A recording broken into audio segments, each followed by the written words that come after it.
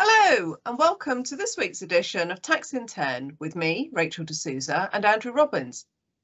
We are both tax partners in RSM's London office and have a wealth of experience in dealing with a wide range of private client matters. Your feedback is valuable to us, so do keep it coming, especially if you have thoughts on any topics you would like us to cover. Now, for various reasons, domicile is suddenly a really hot topic at the moment. We've had everything from legal cases about South African billionaires through Labour raising the prospect of big tax changes to the rights and wrongs of Rishi Sunak's wife's tax affairs. So we thought it would be a good time to stand back from all the noise and remind ourselves about the basics of domicile and tax. So let's start with the most basic question of all and ask ourselves, what does domicile actually mean? And I think it's actually worth thinking here about the difference between what we mean by domicile and what we mean by residence. So residence is the country you're living in at a particular time. So Rachel and I are both UK resident. In simple terms, we've spent more than 183 days here in the tax year. There are different rules, doesn't matter. This is where we live. But domicile is the country you think of as your permanent home. Now, unlike residence, it's only possible to have one domicile at any time, and it's perfectly possible to live in one country but to be domiciled in another if you're only in the other country for what's called a temporary or fixed period. That's right, but of course this is where the definition begins to get a bit slippery, isn't it?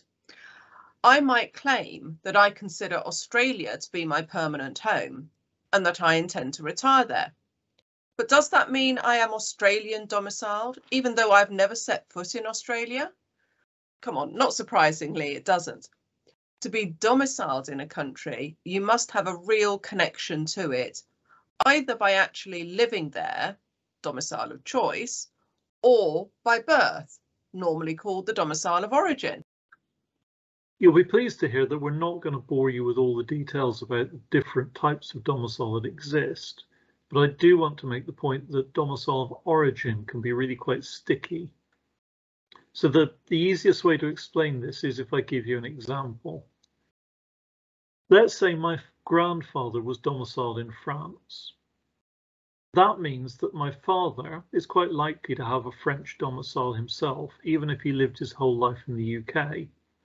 Provided that my father genuinely considered himself to be French, and let's say he planned to retire there. So, in theory, I could then have a French domicile of origin as well, because of that family history going back 2 generations. Now, because it takes a lot to change your domicile, a lot of second generation Brits will actually find themselves in that situation. And that's a really sort of important point to remember. Now, that's big picture what domicile means. But Rachel, why do we care? Yeah, indeed. So in simple terms, the UK aims to tax long-term residents on their global wealth and short-term residents only on UK income and gains or foreign wealth that they actually bring here. And we do this by the special rules that we have for the non-DOMs. Now, in most cases, anyone who has been UK tax resident for more than 15 out of the last 20 years will be taxed on their worldwide income and gains, just like you and me. Non-DOMs who have been in the UK for less than 15 years can choose to be taxed on the remittance basis, which means tax on UK income and gains, but foreign income and gains are only taxed if they bring them to the UK. Okay, so again, let's think about an example. If I've got a German national who comes to live in the UK, she can bring the fortune she made in Germany tax-free into the UK to the extent that it arose before she got here.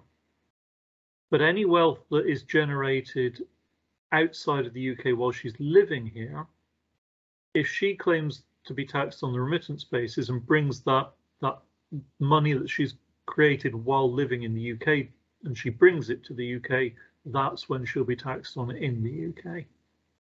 That's right. And remember, once you've been resident for more than 7 years, you need to pay an annual fee to qualify for the remittance basis.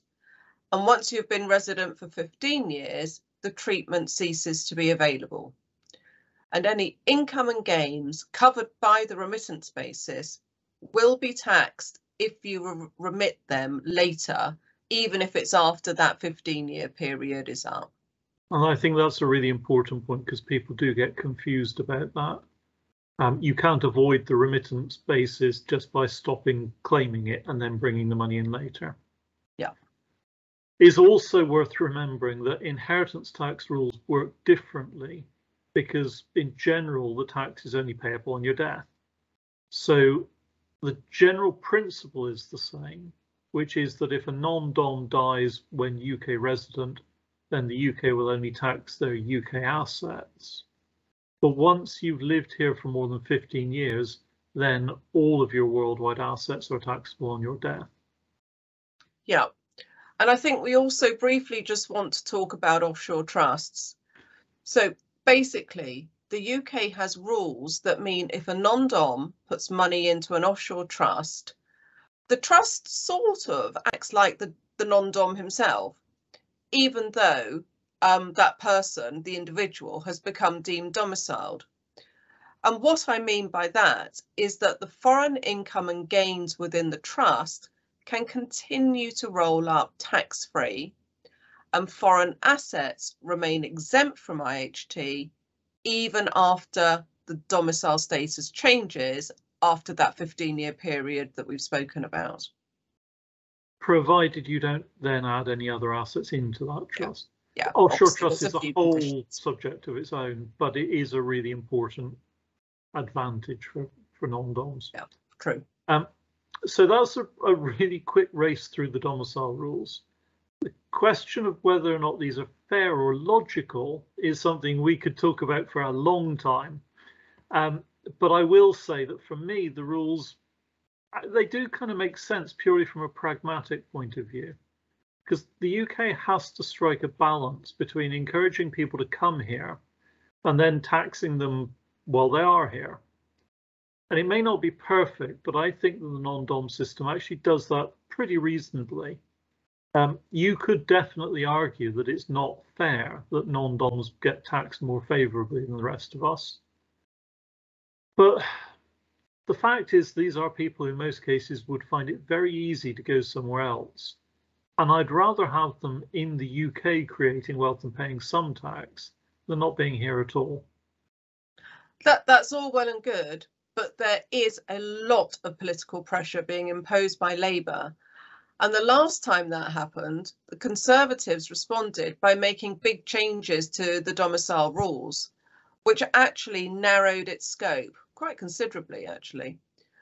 So whatever you think about it, it wouldn't be completely surprising to see a government of either colour changing the rules again. Of course, the difference now to, say, 10 years ago is that many, many more countries offer a tax privileged way in for those who relocate. So it really is a question of getting the balance right. Yeah, I have to agree with that. On which note, do you have a recommendation? Funny you should ask that, because I do this week. And it's especially for those of us who might like a bit of 1980s nostalgia. Well, actually, although this is both the good and the ugly side of the 1980s. It's a series called It's a Sin. It's by Russell T Davies. It was originally aired on Channel 4 and it's still available on the streaming part of Channel 4, but I noticed it's available on various other streaming platforms. The programme really, really invokes what it was like living as a young adult during the 1980s. And as I say, it's not quite for the faint-hearted because it's really hard hitting on how homophobic society was then. It did make me cry, so be warned, but it is really, really well worth watching. So that's my recommendation for the week. So when I want to be taken back and to have a sob, I know where to go. Absolutely. Thank you all for listening. Please do let us have your feedbacks and comment. And as ever, we can be contacted on andrew.robbins@rsmuk.com or rachel.d'Souza@rsmuk.com. You'd think you'd know it by now, Andrew. You do, but it's yours that I can't pronounce. See you next time. Bye.